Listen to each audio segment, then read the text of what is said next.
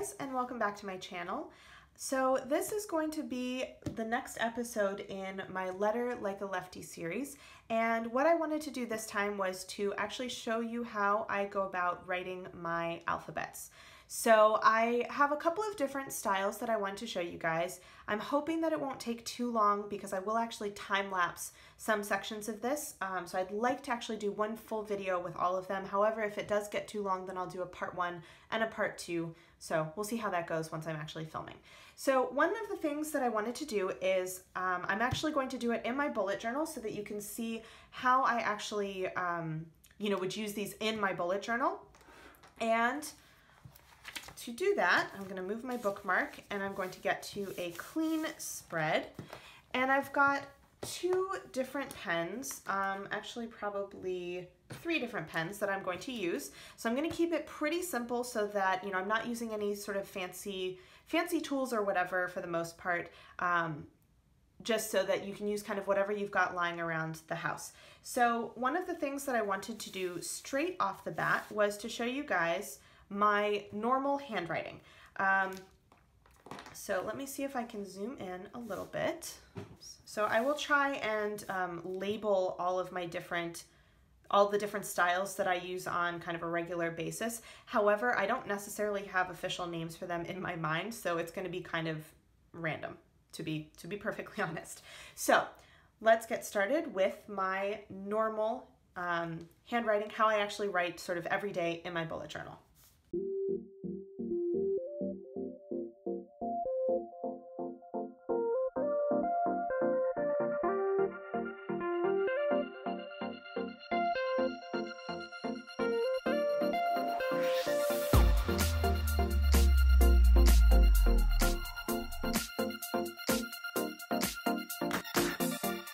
One thing that you will notice with my standard printing, I guess if you call it, in my bullet journal, I do 1 letter per box, and so that gives me kind of a more uniform spacing between it, and I think it just kind of looks a little bit neater. It's easier for me to read personally. I know for some people this is probably going to drive you crazy and it's not going to be very easy to read, but for me, it actually does kind of help not like squish up my words.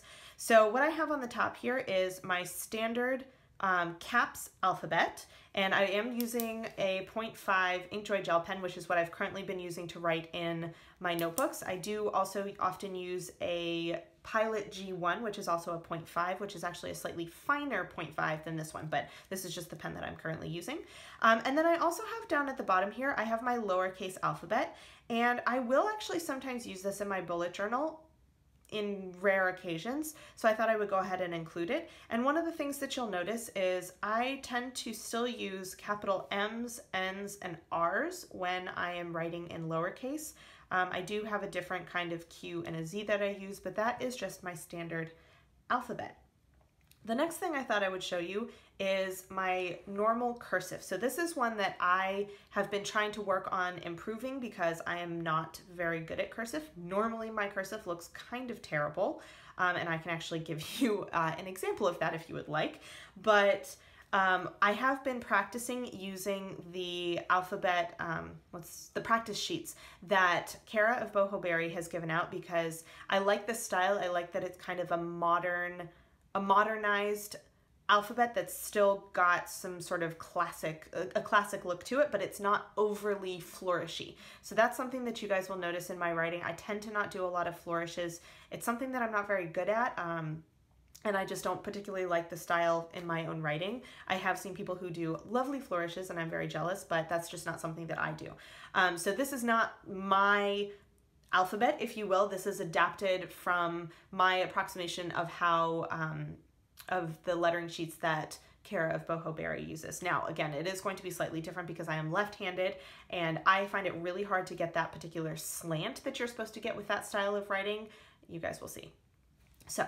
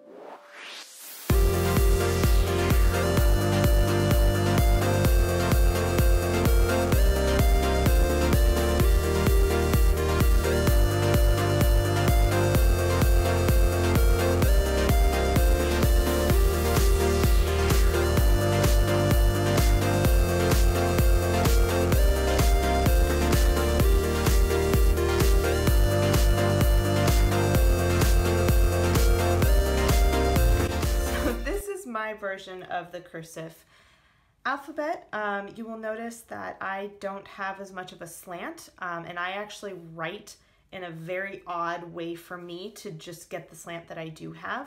And that is something that if you are trying to mimic something that is typically slanted to the right, it's much easier for righties to do. If you're a lefty, you might have to play around with the placement of your paper, is what I've found. And even still, I'm not very good. You'll see that a lot of my letters are still fairly up and down, which personally, it doesn't really bother me that much. I actually don't mind having the more up and down look to it. I don't care for having a left slant. I don't really write that way, so it's not something that's natural for me. So I've been trying to practice this when I do, for example, I use this style of cursive when I do my gratitude log to try and get a little bit better at it so that when I'm writing letters in cursive, it doesn't look like a third grader. Because yeah, in the US, we don't really do a lot of cursive. I actually learned it in school, but I never really had to use it. So it's something that I'm not very good at. So I always love when people are like, oh, you know, you letter, you must have really nice handwriting. No, it doesn't actually translate, but I'm working on it. So that is kind of my normal handwriting, if you will. So like what I would do with a standard normal pen for cursive and for print, I would also do this with like a fountain pen, any of that sort of stuff. So what I wanted to show you guys now is how I do my nicer lettering, which I tend to use a micron just because if I want to do any sort of like decorations over it, it doesn't smudge, whereas this is something that I can't highlight over this because the gel pens will smudge on me. So I do tend to use varying sizes of the micron, and I picked the 05 to do today just because I think it might be a little bit easier to see. So let's do that.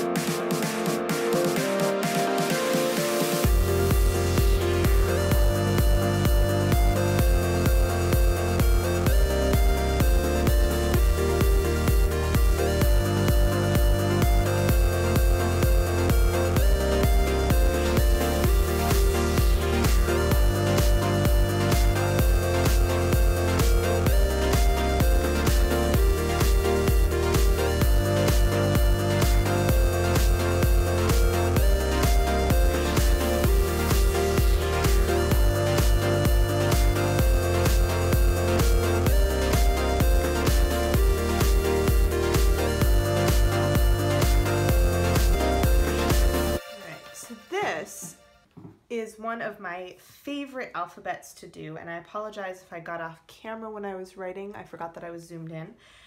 So this is one that I do a lot of times for just kind of simple headers that look nice. So I typically will use either a monoline pen, so something like a micron, or I'll use a small brush pen, and I'll have, you know, the same upstroke and downstroke, and it just gives a little added weight to the letters. And the way that I typically do it is that my letters will tend to be either two squares high or 3 squares high sometimes if I want an even more elongated look, and a little bit less than 1 square wide. So you'll notice that it's much easier for me to do that with the micron because it's just a much finer pen. So if I have it, you know, even a finer line than like the 05, for example, they might be even finer.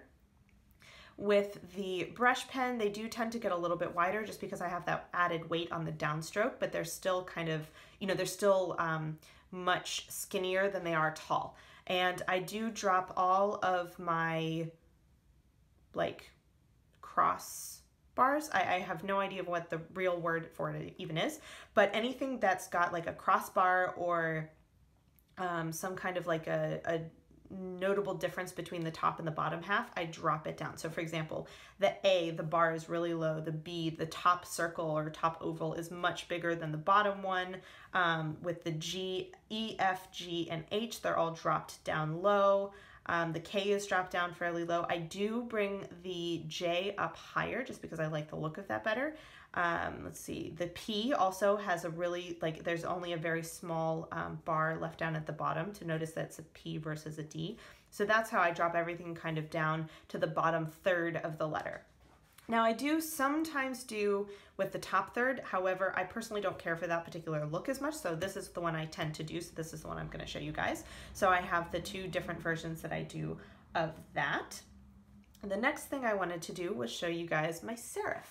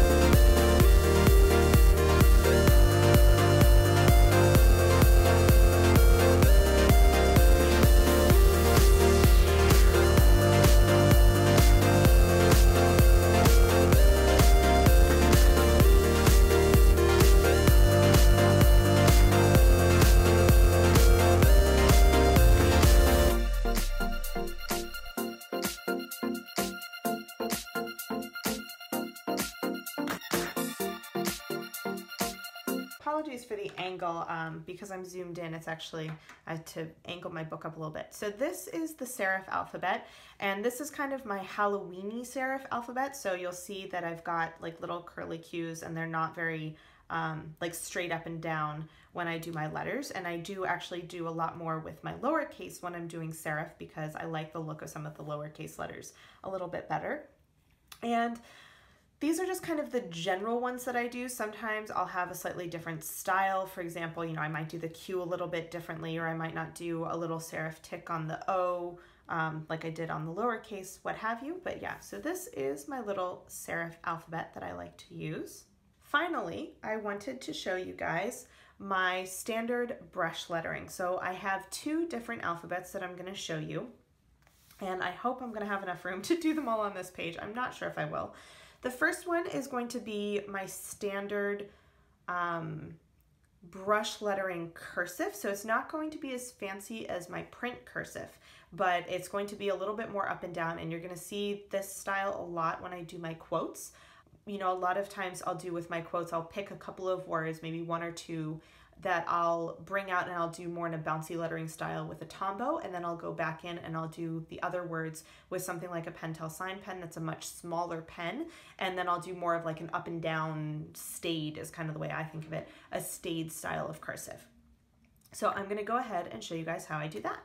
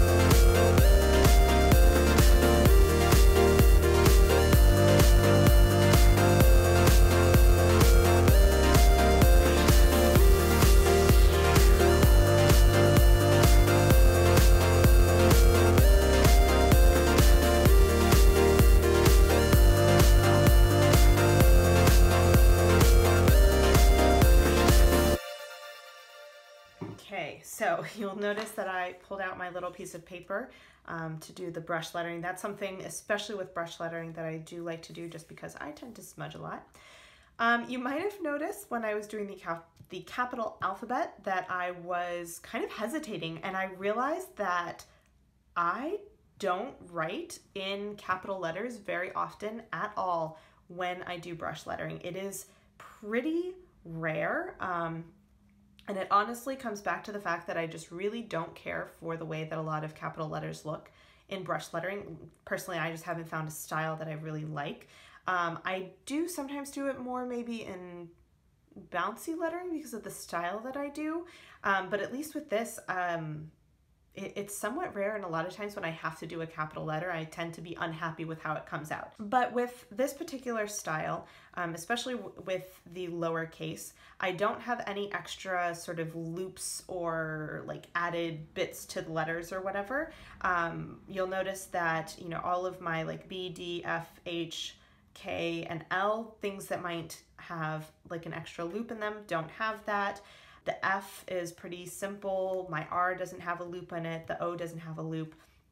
And so this is one that I use when I want to be a little bit more, you know, maybe more professional looking, or maybe not the right word for it, but, you know, to kind of fade more into the background. It's not something that I'm actually accentuating. It's not a word that I'm accentuating. And so I use this kind of an alphabet when I want to do that.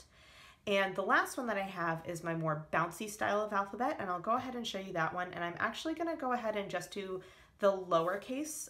One, I don't know that I'm going to have enough room to do all of them, and two, like I said, as I was writing this, I realized that when I do my brush lettering, I tend to not do the uppercase alphabet very much at all. So we'll kind of play that one by ear. So let's go ahead and do bouncy lettering.